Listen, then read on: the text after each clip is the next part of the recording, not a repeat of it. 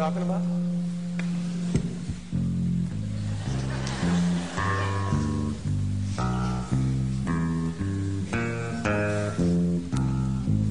Looks simple, doesn't it? But when you're dealing with a master of sleight of hand, like my partner Teller, even the simplest activity may be a complex deception. Let's watch that routine again. Is he really crushing out a cigarette? Is he really adjusting his hat? Is he really pulling out a fresh cigarette? Is he really bothered by that itch in his left eye? Is he really just lighting a cigarette? To understand the complexity of Teller's life, you need to know the 7 basic principles of magic. 1, palm, to hold an object in an apparently empty hand. 2, ditch, to secretly dispose of an unneeded object. 3, steal, the opposite of ditch, to secretly obtain a needed object. 4, load, to secretly move the needed object to where it's needed. 5, simulation, to give the impression that something that hasn't happened has.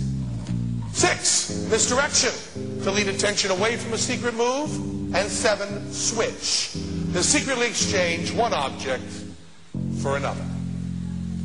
Teller needs nothing but a pencil, 1 lit cigarette, and a flashlight.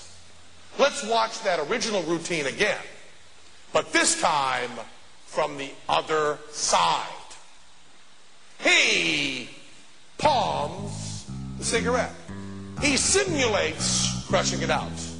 He steals the palm lit cigarette, ditches the lit cigarette in his ear. He exhales smoke to misdirect from the smoke coming out from around his hat. He steals the pencil. He simulates taking the pencil, which is simulating a cigarette, from the non-existent cigarette pack and puts the simulated cigarette in his mouth. He rubs his eye to misdirect as he loads the burning cigarette from his ear. He simulates a lighter with a flashlight, switches the lit cigarette for the unlit pencil under cover of misdirection from the flashlight.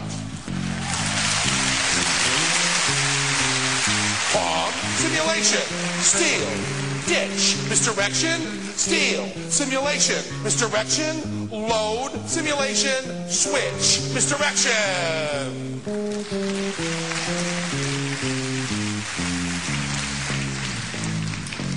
Looks simple, doesn't it?